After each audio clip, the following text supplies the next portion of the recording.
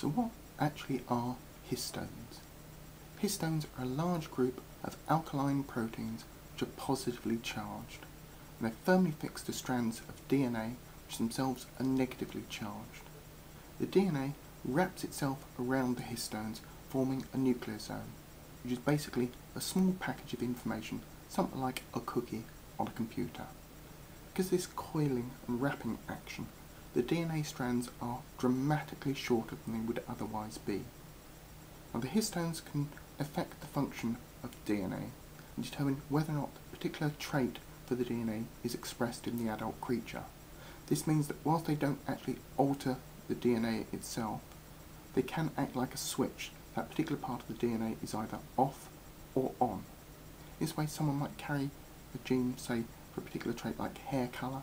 Because of the actions of the histones, their hair colour may actually be different or even change during their lifespan.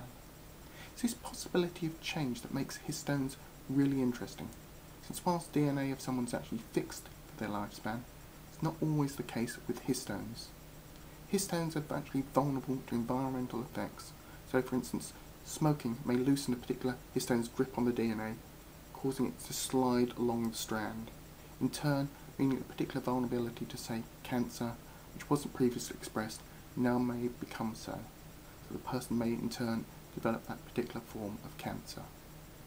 Now recently there's been the possibility that DNA might not be the only form of inheritance passed from one generation to another.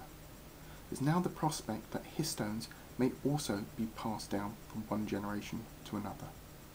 This could mean that environmental factors may directly affect inheritance, but not quite in the way Lamarckian inheritance first suggested.